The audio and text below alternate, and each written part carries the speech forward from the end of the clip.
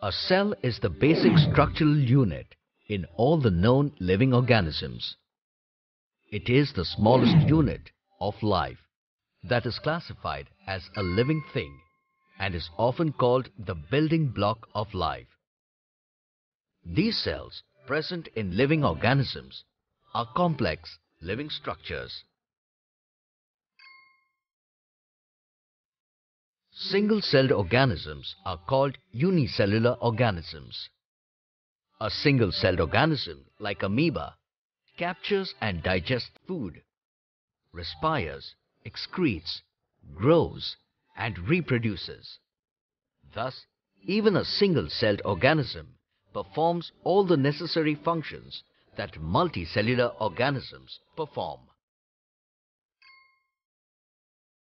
Organisms made of more than one cell are called multicellular organisms. Even in case of such organisms, life begins with a single cell, which divides and multiplies, and the number of cells increase as development proceeds. Cells differ in terms of size and shape. Amoeba has no definite shape and keeps changing its shape as it moves or feeds. The projections of varying lengths protruding out of its body are called pseudopodia. A white blood cell, WBC, in humans is another example of a single cell that keeps changing its shape constantly. Generally, cells are round, spherical, or elongated. An example of the same is the blood cell. Some cells are long branched, like the nerve cells or neurons. One of the basic components of a cell is the cell membrane, also known as the plasma membrane. The plasma membrane separates cells from one another and also the cell from the surrounding medium. The plasma membrane is porous and allows the movement of substances or materials, both inward and outward. Embedded within this membrane is a variety of protein molecules that act as channels and pumps that move different molecules into and out of the cell. The membrane is said to be semi-permeable, as in it can either let a substance, molecule or ion pass through freely, pass through to a limited extent, or not pass through at all. Cell surface membranes also contain receptor proteins that allow cells to detect external signaling molecules such as hormones. In addition to the cell membrane, there is an outer thick layer in cells of plants called the cell wall.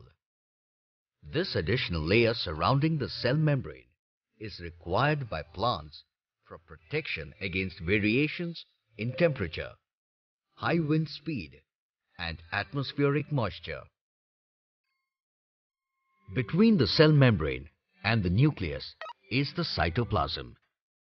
This jelly-like substance provides a safe environment for all the intracellular components. The cytoplasm is a highly complex solution composed of water, proteins, carbohydrates, and lipids. In fact, the cytoplasm is as distinctive as all the other organelles in a cell. Many chemical reactions critical to cell function take place in the cytoplasm. The cytoplasm is in motion, moving materials such as nutrients from one part of the cell to the other.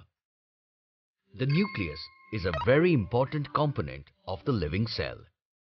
It is a membrane-closed organelle found in cells that is also called the control center of the cell. It is generally spherical and located in the center of the cell. Nucleus is separated from the cytoplasm by a membrane called the nuclear membrane. There is a smaller spherical body inside the nucleus called the nucleolus. The contents of the nucleus are packaged into a thread, the end result of which is a fiber known as chromatin. This fiber is then looped and coiled yet again. This finally leads to the familiar shape known as chromosomes, which can be seen in the nucleus of dividing cells. Chromosomes are not always present. They form around the time the cells divide. Chromosomes carry genes which hold the information to build and maintain an organism's cells and pass genetic traits to offspring. Genes form a few stretches of the DNA, which is a nucleic acid that contains the genetic instructions used in the development and functioning of all known living organisms. Cells having a well-organized nucleus and nuclear membrane are called eukaryotic cells.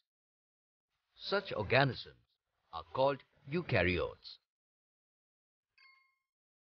Unlike eukaryotes, prokaryotes are a group of organisms that lack a cell nucleus. Prokaryotic cells have a plasma membrane. They are surrounded by semi-fluid substance called cytosol, where the organelles are suspended. On the outermost layer of prokaryotes, there is a waxy coating called the capsule, which protects the cell and can help the cells to stick to other surfaces. A flagellum is a tail-like projection that protrudes from the cell body of certain prokaryotic cells. In a plant cell, there is an organelle called the vacuole, which regulates the composition of a cytoplasm, creates the internal pressure that is characteristic of plant cells, and stores various compounds produced by the cell. Vacuoles are generally a lot smaller in size in case of animal cells. Plant cells also have green-colored plastids called chloroplasts. They provide green color to the plant as they contain the green pigment called chlorophyll. Plant and animal cells have certain similarities, like they both have a nucleus, a cell membrane, and mitochondria. However, plant cells have a cell wall and chloroplasts, which animal cells do not. Cells are responsible for the survival of all living beings. Nature has assigned every cell a particular function that it carries out on a regular basis. As long as cells continue to perform the task assigned to them, we will continue to survive.